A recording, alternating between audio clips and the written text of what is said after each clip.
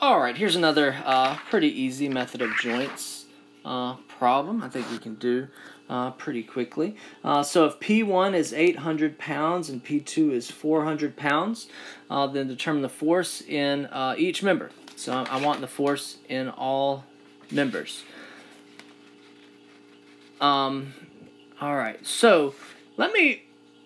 I don't normally advocate for this. But I think I could get away with not looking at the whole free body diagram at the very beginning. I mean, there is a CY here. There is an AY and an AX here. But could I just start at joint B?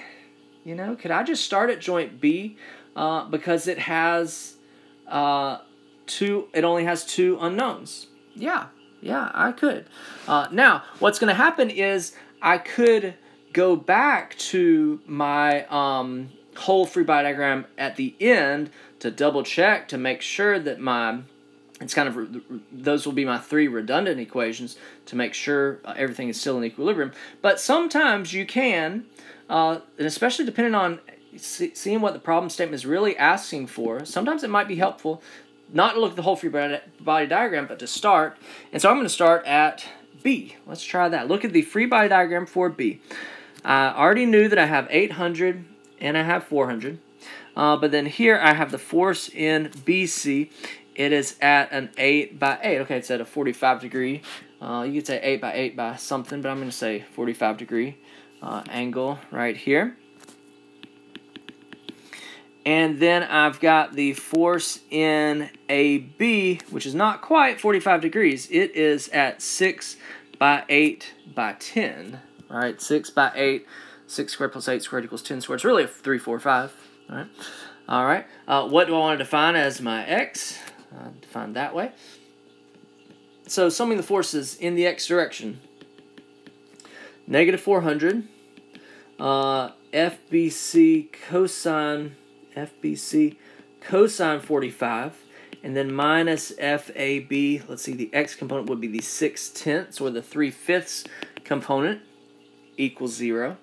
Let me jump to the next one. Summing the forces in the y direction.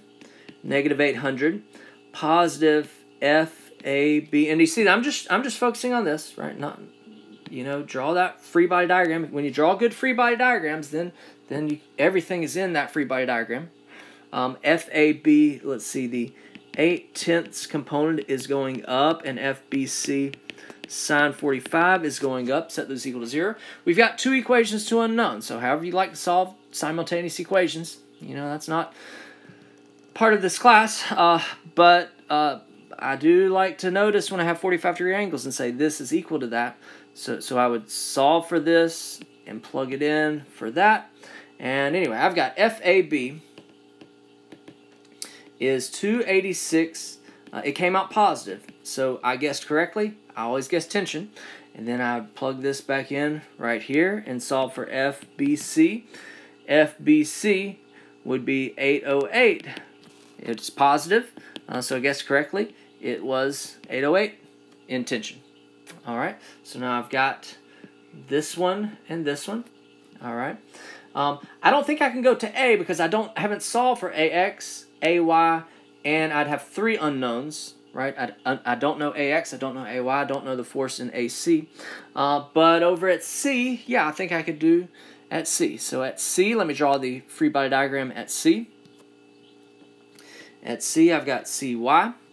I've got the force in AC, perfectly horizontal.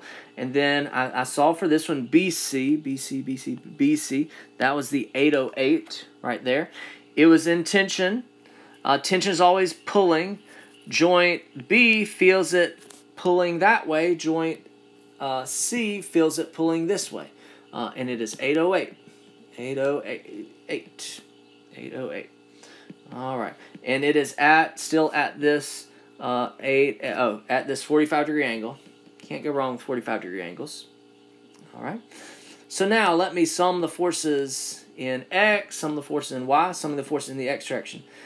Negative 808 cosine 45, negative FAC equals 0. So FAC would be 571.